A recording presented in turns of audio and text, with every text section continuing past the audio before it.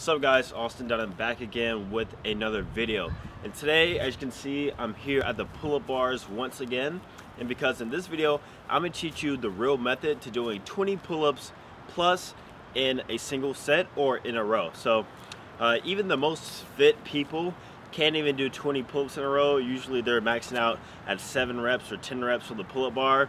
And you know, honestly, I think that more people should start working on their endurance in regards to the pull-up, because that'll definitely help you out with not only muscle building, but you know, learning different exercises. So in this tutorial, I'm gonna teach you the exact way that I did in order to get 20 plus reps on a pull-up in a single set. So stay tuned. I hope you enjoy the video.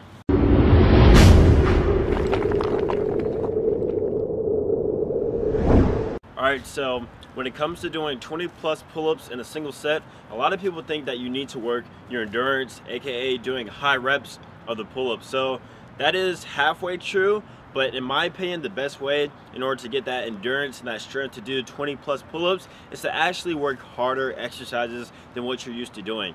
Now, this means that all we're doing is just taking either a pull-up variation or adding weight to our pull-ups to make it more intense. So yes, we're working high intensity with our pull-ups.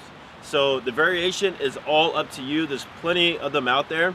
So, but if you're a person who wanted to learn 20 reps of the pull-ups, then I suggest starting out with the closed grip pull-up. So the closed grip pull-up looks just like this. It's simply just using a closed grip, and you do a pull-up from there. Now, along with the closed grip, I also recommend, as you probably guessed, the wide grip pull-up. So wide grip, go as far as the bar allows you to go. Put your hands right here, then pull up, go back down, pull up, go back down. So you also want to make sure that you're maintaining the correct form of the pull-up throughout the whole entire exercise, because if you start practicing with bad form, that's going to lead to you sticking with that bad form, and then you're not going to be able to progress the way that you want to. So I did actually make a video on the correct pull-up form, so go ahead and watch that if you haven't. So like I said, we want to keep the intensity really high.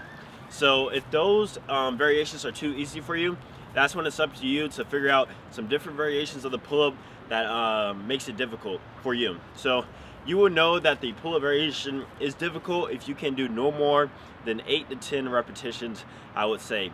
But personally, I will find a variation that allows you to do no more than 6 repetitions in a given set. So that means that when you're doing the pull-up exercise, that you're actually failing around 6 or 5 reps. All right, so you don't have to stick to just different variations. Like I said, you can actually add weight to yourself either by using a weight belt or a backpack. So that is my first recommended way to actually doing 20 plus pull-ups in a single set. All right, so one thing I forgot to mention is that after you do that high intensity set, what I want you to do is complete a normal set of pull-ups just right afterwards.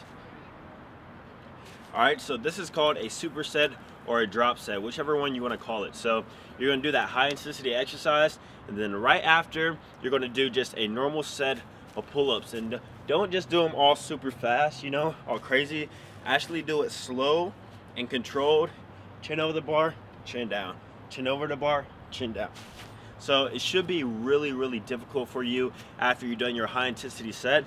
But trust me, you will over time feel your lats start working, and you will be able to gain more strength to actually be doing those high reps of pull-ups. A way that you can test if this is actually working is just simply once every 2 weeks before you actually start your workout, just test your max number of reps on the pull-up bar, and then over time, especially within a month or two, you should see it slowly start to increase. So if you're starting out with only doing 10, should raise to 15, should raise to 16.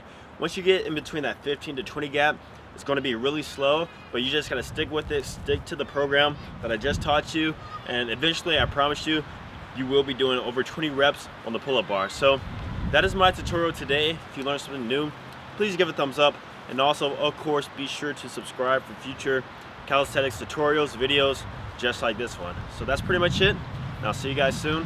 Peace.